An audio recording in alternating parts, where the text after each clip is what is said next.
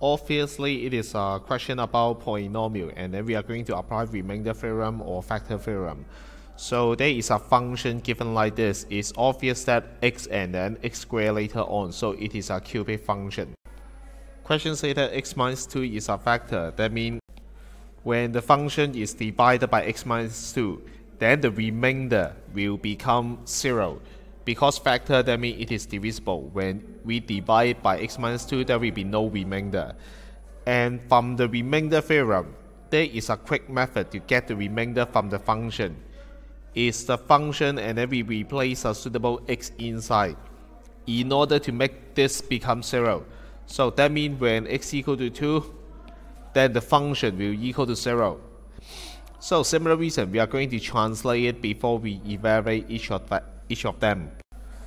The second sentence may be more difficult to understand. When fx is divided by this divisor, then the remainder is kx plus 64. Basically, we are going to apply the same logic. When fx divided by this divisor, then the remainder is not 0 this time, it's not factor, but they tell you that the remainder is kx plus 64. We are going to apply the remainder theorem in order to express the remainder in terms of the function. So now the problem is what is a suitable x to put inside to make the divisor become 0. If we solve it in our draft, when x squared minus 4 equal to 0, x squared equal to 4, and x is equal to positive or negative 2. So we have two possible cases. Only one line is not enough.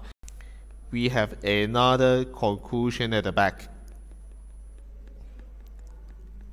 It's great you know that you are going to consider two separate cases. But the problem is many of you forget that this is x also. Basically, we are considering when x equal to something, the situation become like this. When x equal to another something, the situation become like this. So when we consider specific cases, x is locked to certain value already. We can't accept it's still a variable, it's not moving anymore. So when we put inside this case, we put 2 inside. And then in another case, we know that it's also effective when x equal to negative 2. Now we are going to see which one we are going to evaluate first. Maybe we evaluate the first one. We just simply replace every x by 2. So 2 times 3 times 2 plus 5 and then square plus p times 2 plus q equal to 0. We will have an equation with unknown p and q. So we need more information in order to solve a specific solution for p and q. But anyway, 2 times 6 plus 5, which is 11 square.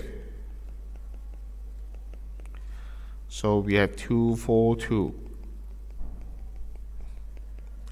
And 2p plus q is equal to negative 242. So we can just stop here. We don't have any more information here. And then the second thing, f2 is equal to 2k plus 64. But don't forget f2, the whole thing is just simply equal to 0. So we can replace this one by 0. It's 2k plus 64. So the first unknown we can find is k. And k is equal to negative 32. Afterward, we evaluate the last one. Similar reason, we just put x replaced by negative 2. And then 3 times negative 2 plus 5 whole thing square. Plus p times negative 2 plus q is equal to negative 2k plus 64. Negative 2 times negative 1 bracket square. And then don't forget k, we already know that it's negative 32. So it's give you negative 2 times negative 32. It's negative 2 times positive 1. Beware the sign, don't make careless mistake. And then this will be 128. Therefore, we have the second equation.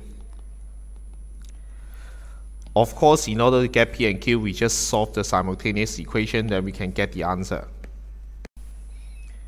Then I just simply add two equations together. We have 2q while p is eliminated.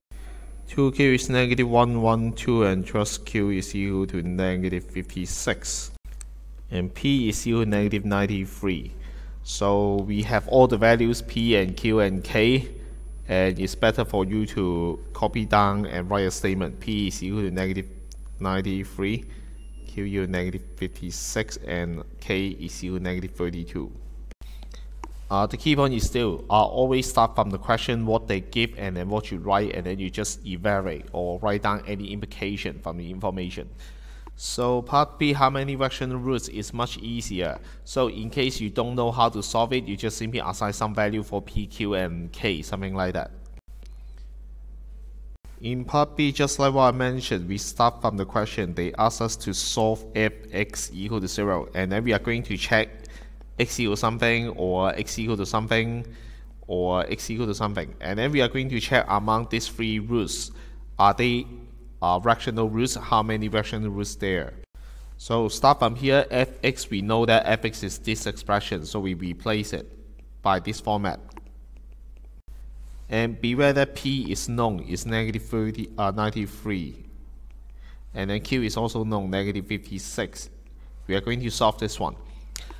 This format is not good enough. We are going to express it how many x power 3 plus how many x squared plus how many something like that, and then we are going to factorize it. Whenever we have a higher degree than 2, that means not quadratic cubic or even power 4, then we are going to try our best to factorize it equal to 0. Then we can draw conclusion. First factor equal to 0 or the second factor equal to 0. Then we can downgrade the equation and solve it later. So just expand it by identity, 9x squared plus 2 times 5, 10, 10 times 3, 30, plus 25.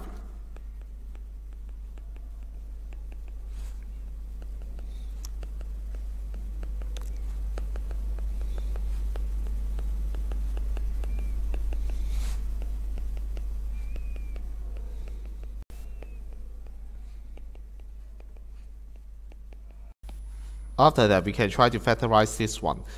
You better think, is there any common factor so that you can make the number smaller and then easier to handle. But in this case, we don't find any common factor. Therefore, we are going to factorize it directly by non-division. We read the question again. They should give us some hints about any factor. They give us x minus 2 is a factor. So we can find another factor by long division. In non-division, my practice is I just write down the coefficient one by one in certain space. It's not necessary to write down x power 3, x power 2, x power 1, something like that in your draft. But anyway, we divide by x minus 2. So 9 divided by 1, we have 9 times. And then 9 times negative 2, we have negative 18. So subtract them, we get 48 minus 68.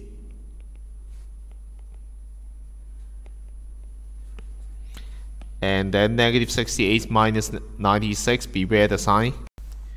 We have 28. So 28 and also negative 56. We don't have any remainder.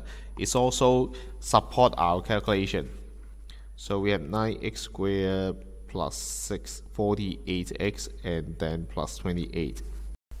Therefore, x minus 2 equals 0. So x may equal 2, or the second factor, 9x squared plus 48x plus 28 equal to 0. You can use your calculator, formula 1, to have a quick check where this the roots here is rational or not. Usually you find that the decimal do not stop and you don't find the pattern, then it is irrational number. But if you have to prove irrational number, you need to use the quadratic formula, expressed in terms of third form, that means with a square root, something like that. Otherwise, it's not strong enough.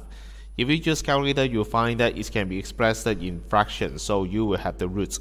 Or you try to solve it by cross method, it should be 3 times 16 to become 48. So I will try positive 2 and positive 14, this combination. Then I will get 48 later on. And then, so therefore, if we factorize it, we have 3x plus 2 and also 3x plus 14.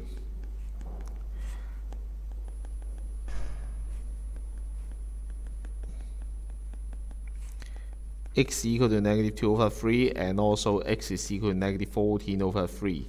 So all of them are rational number, is because I can express in terms of ratio. So we have to say clearly.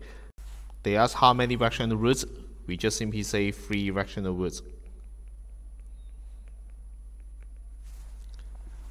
Then we finish the question.